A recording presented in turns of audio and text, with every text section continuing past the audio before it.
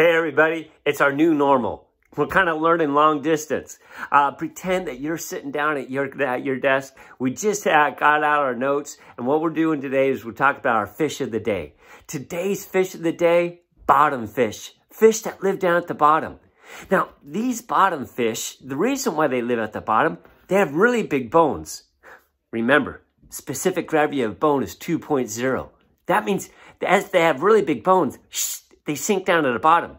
That's what these things have, and that's where they live, is down at the bottom. Got a couple examples of some bottom fish today. What I want you to pay attention to is how is each one physically different, and a story about each one that makes them kind of special. My first bottom fish, rock cod. Rock cod, you're right, they live down by rocks. What makes a rock cod different from any other fish? Well, rock cod, one thing that they have venomous spines. Write it down in your notes. They have venomous spines. They have these hollow bones that go along their back, and these hollow bones, again, bones are heavy. It's going to weigh them down all the way down to the bottom. These bones are hollow, and in the middle of the bones, there's a poison. Trying to turn on my iPad here. Here we go. I got some pictures of some bottom fish, some rock cod. Look at that. Check out the color. I wonder why they're colored that way. Right here, here's the poisonous spines. You're right. Because they're colored bright, that means they're poisonous. They got poisonous spines on their back. They're going to tell everybody, don't even try to eat me. I'm poisonous. These rock cod, what they do is they live down by a rock. They just sit there. They wait for something to swim by. And when something swims by, they have a really big mouth. And they just go like this. And when it does that, so much water goes towards their mouth, their prey starts coming into them. And then they just swim a little bit, and they eat it, and then they go back to the rock.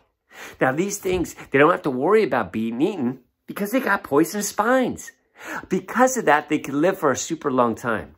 Like there's this one, it's called the copper rock cod. It can live for 55 years. There's this one, it's called the yellow eye. The yellow eye, it does. It has a ring of yellow around its eye. It can live for 105 years. Oh, that's nothing compared to the rough eye. The rough eye rock cod, they found one. And how old was it? Well, first of all, let's go back to fish and how can you tell how old it is? One thing that you could do is you could pull off a scale. And just like a tree, or just like a mollusk bivalve, there's rings on it that tell how old it is. That's one way you could tell. But there's a more precise way. You dissect the fish, and in the fish's head, by their by their head, there's this bone called the Olaf bone. And when you burn the Olaf bone, it exposes these rings, and each ring is how old it was. Back to the rough eye. There was this rough eye. They found its Olaf bone. They counted how old it was. 205 years old.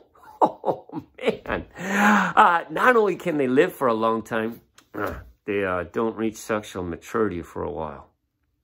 Like the yellow eye, it can't have babies until it's 10 years old. When they have babies, they're ovoviviparous. Yeah, write it down in your notes.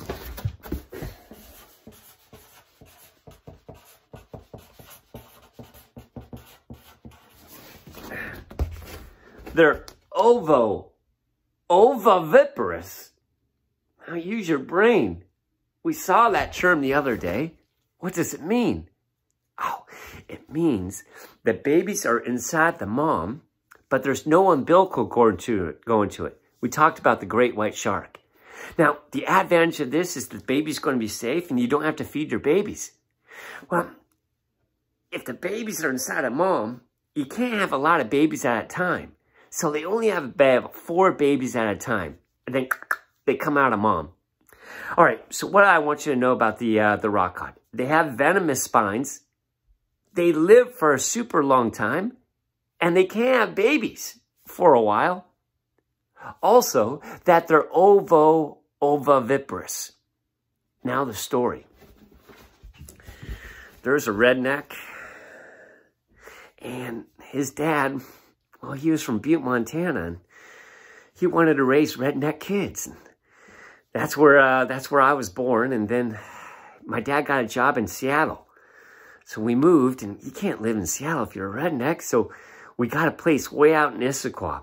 Not in downtown Issaquah, out in the sticks. Yeah, that'd be a good place to raise rednecks. Now, how is Pa going to teach us how to be rednecks? Well, you go fishing, and, well, in the winter you do other things. Well, so in the summer we were going fishing. Now, a rule about being a redneck is that if you go fishing, you can't come home until you catch a fish. So we go out in the Puget Sound and we go out salmon fishing. Sometimes we just couldn't find the salmon. God, what are we going to do? We can't go home to Mom. Mom's expecting some fish. Pop, he was a smart redneck. He said, don't worry, kids. Let's go get some rock cod. See, he knew a place over by Everett where there's a submerged rock pile. It's about 80 feet of water. Well, if there's rocks, there's going to be rock cod there. So we go right over that rock pile. We put down our bait right by those rocks, and then the fish would just come out, get it, and we'd bring home some fish to Mom, having fish and chips.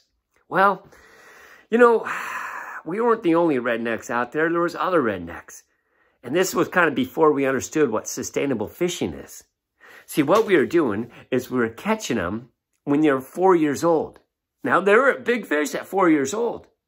But if they haven't had babies, and they don't make babies until they're 10 years old, that means you kill them before they make babies to replace themselves. So what happened is the rock cod population in the Puget Sound going down, down, down, down. Finally, the wildlife biologists realized that. And then they stopped rock cod fishing. And because they only have 4 babies at a time, it's taken a while for the rock cod population to come back up. So what I want you to write down in your notes is that the rock cod were overfished back in the 1980s. They were being caught and killed before they had a chance to make babies. All right, that's our rock cod notes.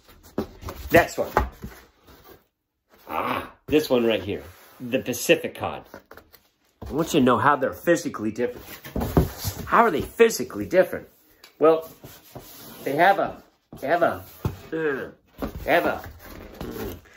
thing underneath its chin.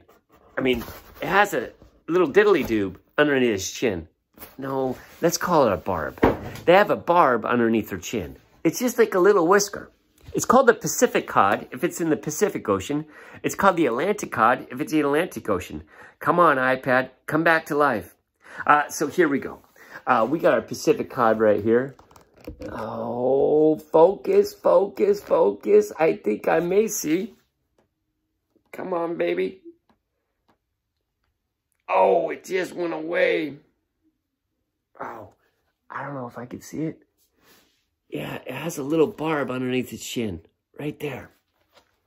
That's how they're physically different. Next, I want you to write down how they have their babies. They're just oviparous. They just lay eggs. Brothers and sisters, do they ever lay eggs? They lay 5 million eggs at a time. Talking about sustainable fishing. If they lay 5 million eggs, they have 5 million babies. That means there's a whole bunch of Atlantic cod and Pacific cod out there.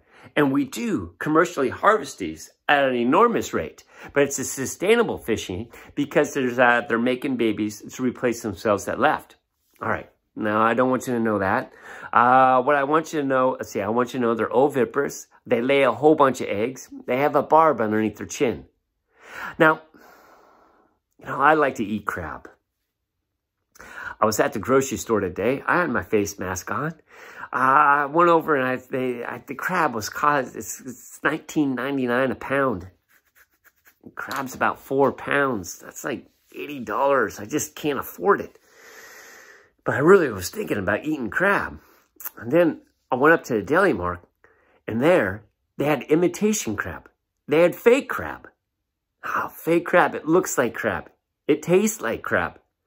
What imitation crab is that they take Pacific cod, and they cut the Pacific cod's muscle. They fillet it out. Then they soak it in water, filled up with some salt, some onion powder, some garlic powder, and they leave it there for about 7 days. And after 7 days, it changes its texture, and it tastes like crab.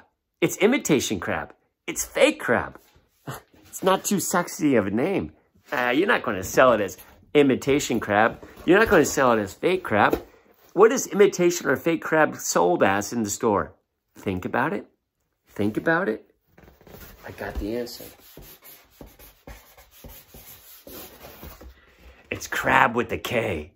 Crab with the K is imitation crab. It's fake crab. It's pollock that has been marinated in salt water, garlic powder, and onion powder. And it changes its texture, it changes its taste, and it tastes just like crab. It's crab with a K. And since we catch so much Pacific cod, it's sold for $3.99 a pound. Oh, that's a lot cheaper than real crab. No. The secret ingredient in a Krabby Patty? What is it? Yes, it's crab with a K. Going on to my next one. Next, oh, and I want you to know that story. The imitation crab, fake crab, is crab with a K, and it's Pacific cod. Next one, ling cod. How is a ling cod physically different than any other bottom fish? What it has is a dorsal fin that goes the length of its back. It has a dorsal fin that goes the length of its back. Remember, the first fin on the back of a fish is the dorsal fin. And just like the sand lance, the green ling, or the ling cod, has a dorsal fin that goes the length of its back. They're oviparous. Write that down. They're oviparous. They lay eggs. I want you to know the story about how they lay their eggs. They lay their eggs in the winter. Write it down. I might be going too fast. Next. The males sit over the eggs and they guard the eggs. If anything comes by those eggs, the male's going to chase it away and take a bite out of it. Octopus comes by. It's going to take a bite out of it. Shark comes by. It's going to chase the shark away. All right. Now, if we were in class, we have a Tootsie Pop question of the day right now. I would give you a question. What are 2 rules that you could pass that would mean that you could catch ling cod, but catch it in a sustainable way? One rule that you're going to write down is that you don't catch them in the winter, because the male's going to be sitting over the eggs. So if you just pull the males off the eggs, something's going to eat the eggs. The next thing is that you're going to wait until they've had a chance to make their eggs. Now, you see, I just hesitated. I paused because I forgot to tell you some information. I was going to tell you that the male can have babies when they're 3 years old. And a male at 3 years old is 26 inches. The females, they can't have babies until they're 5 years old. And a female at 5 years old is 30 inches big. So to catch something at a sustainable way means it's had a chance to make babies at least once. So what's another rule that you could have? Yeah, you're right. Make sure that they've had a chance to make their babies. So how are you going to do that? How about this? Can't catch them until they're 34 inches big. If there's 34 inches big, it doesn't matter if it's a male or female. It's had a chance to make babies at least once. Perfect. I got a minute left. I got to go fast. My next one is halibut. Halibut are flat fish. In fact, you know what I'm going to do? I'm going to stop this, and then we're going to finish up with another video.